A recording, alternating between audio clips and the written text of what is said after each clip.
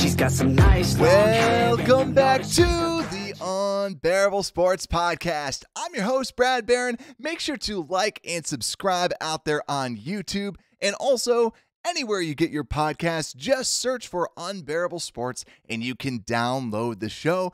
Just rate 5 stars. It helps the show out tremendously. So I'm flying it solo today on this bonus episode. Like we have always set out to do, we're going to make you the most informed Bears fan out there. Now, even if you're listening or watching this and you aren't a Bears fan, don't worry. There's still plenty for you to listen to because we will be going through the NFLPA Collegiate Bowl.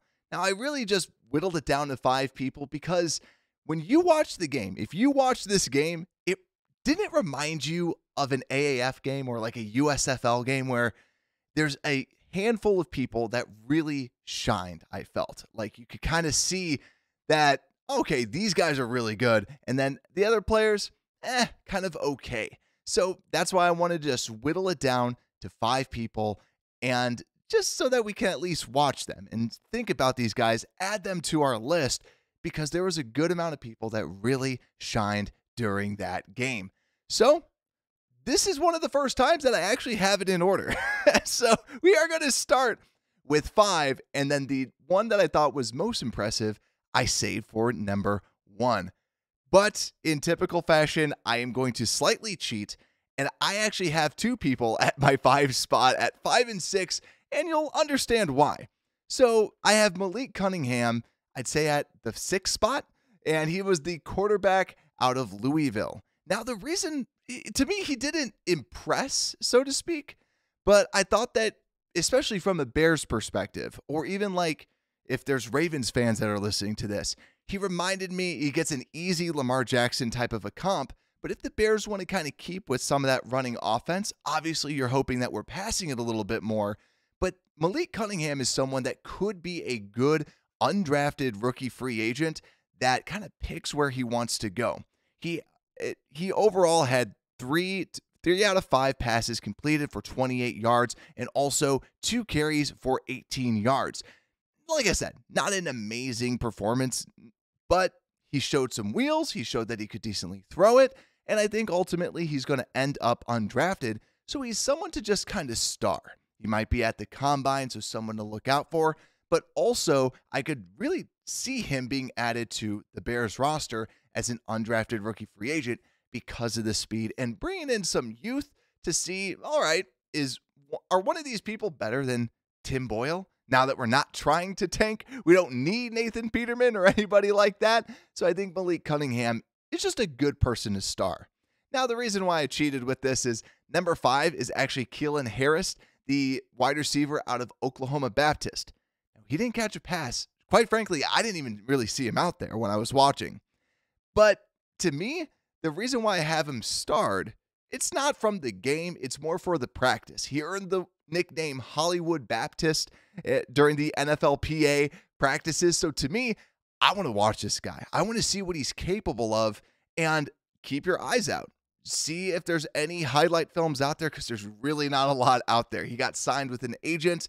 Not crazy, but I'm hoping that he can be at the NFL Scouting Combine. He's someone to just star and remember. Just remember Oklahoma Baptist.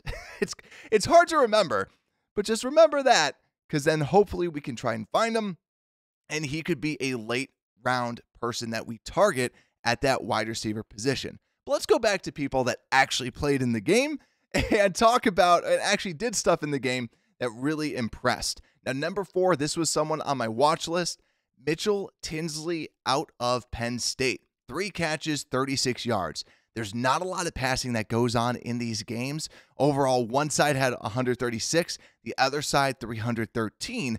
But Mitchell Tinsley, to me, was someone that, like I mentioned at the beginning of the show, he really showed that he was better, I felt, than the other players out there. He really kind of showed a different gear when he had the ball in his hands. They threw it a lot to him on screens, just kind of showing off more of his athleticism and his ability to break tackles. He's been a very good playmaker for Eastern Kentucky when Bailey Zappi was the quarterback, but also at Penn State, like I said, kind of fell back a little bit. But what I think he proved to me is that he belongs in the NFL. And he is someone that can play.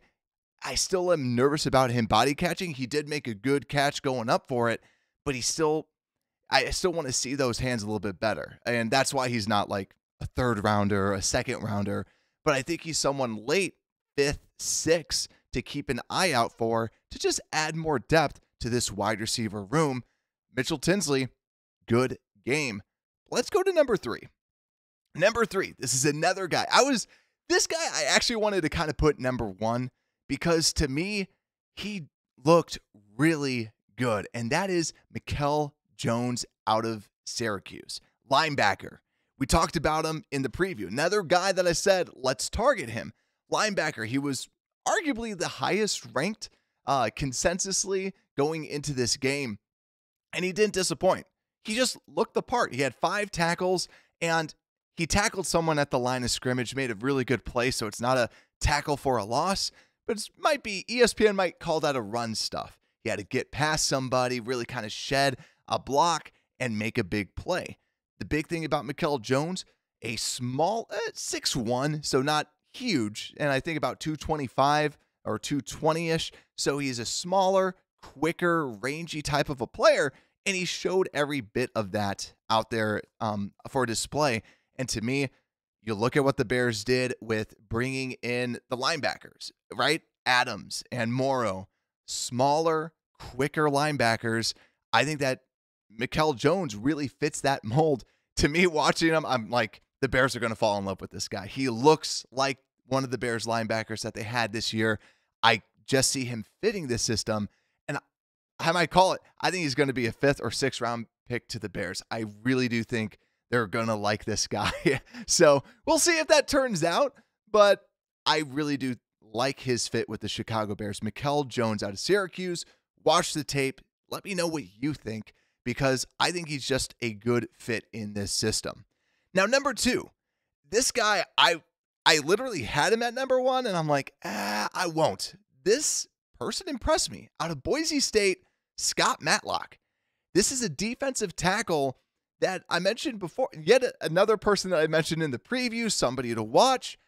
He was dominant. He was the most dominant force on the interior, just always blowing by his guy.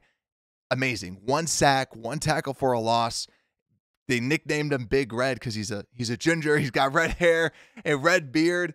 And yes, he looks like he's got some unwanted pounds on him, but he looked good. Now, watching him, I'm not like this guy's going to all of a sudden be a steal in the draft, but when I was watching him, I'm like, this guy is that classic 8-year veteran, right? I'd see him as a backup player that just does well. And we need some depth on this defensive line, especially in the interior. I can see the Bears signing some free agents to be those starters. Scott Matlock can be a very good depth piece that you can get in that 5th round, 6th round. He really showed out and was dominant. So I'm looking at him going into the scouting combine. Like I said, a lot of unwanted weight. He's got to shed some pounds. Like he looked flabby, even though he was the best guy out there. Like the best defensive tackle by far was Scott Matlock. So mark him down. He looked good, a good late round guy. So a lot of these players, they're not going to be in the 3rds or higher, I feel. Unless Keelan Harris is really that guy out of Oklahoma Baptist. But a lot of these are later round pieces that can really fill out this roster. But my number one, not even on my watch list. So this was a pleasant surprise. Thomas Rush out of Minnesota. He is a defensive end. I think he's 6'5", 250. So he's got good size. Just looking at him, it looks like he's got a little bit of short arms. He reminds me of Bradley Anae coming out, where Bradley Anae went to, I think, the Senior Bowl and dominated, right? This guy had 2 sacks in this game. Amazing. And he just beat every rep. He had 2 sacks and 1 tackle for a loss. This guy was incredible out there. And he just literally was just blown by his guy. Every time that you saw him, he was destroying the tackles out there, looked better. He looked like the best defensive player out there. Him and Scott Matlock easily were like the most disruptive people on that line. Mikel Jones just looked the part at linebacker, but Matlock and Thomas Rush were the guys up front that were just wrecking havoc. So to me, the 2 sacks, here's what's crazy, is Thomas Rush had 1.5 sacks for Minnesota last year. He gets 2 in the All-Star game. Now, one was a little bit of a cleanup sack, like kind of got him, but still, he pressured the quarterback a lot and looked really good out there. So he's someone I just want to see, where is he going to be at? Because nobody has scouting reports on Thomas Rush really out there. So I'm curious to see, does this vault him anywhere? Does this bring him in the discussion to the scouting combine? And he definitely deserved it after a game like this. So I hope he's out there. I hope he's able to make a case to potentially be a 7th or a 6th round draft pick, because he looked good and just dominant out there. And he did play a little bit more standing up. There was a couple of snaps, though, that he did have his hand in the dirt. So it seems like he could be a fit at a defensive end in a 4-3. Seems maybe a 3-4 might be more suitable for him as well. So that's my list. That's my 5/6, if you will. But I will say honorable mention, Titus Swen. He was a wide receiver. He had running back. He had 8 carries for 73 yards, but also 4 catches for 22 yards, was also the return man. He just didn't jump out to me overall. Corey Durden, who was on my watch list, had 2 good plays, but that was really kind of it. That's why he didn't make my list. Everyone else really kind of looked the part. He got blocked a good handful of times, even though he made some decent plays.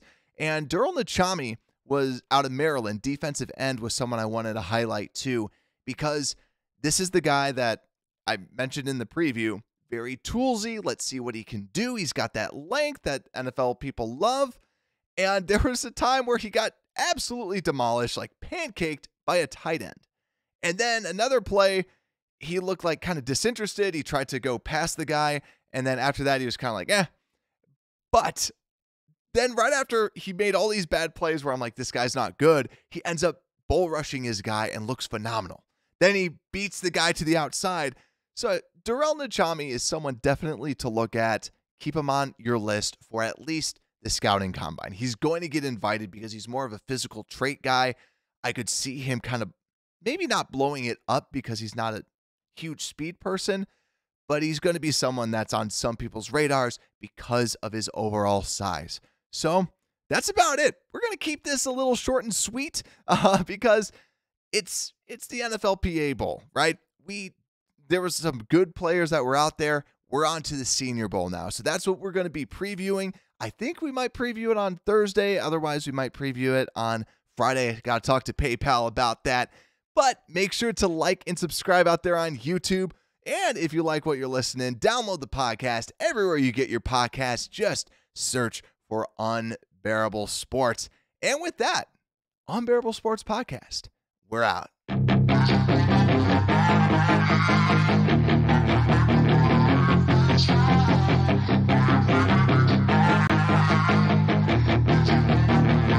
Yeah, she's got some nice long hair and you know that she's a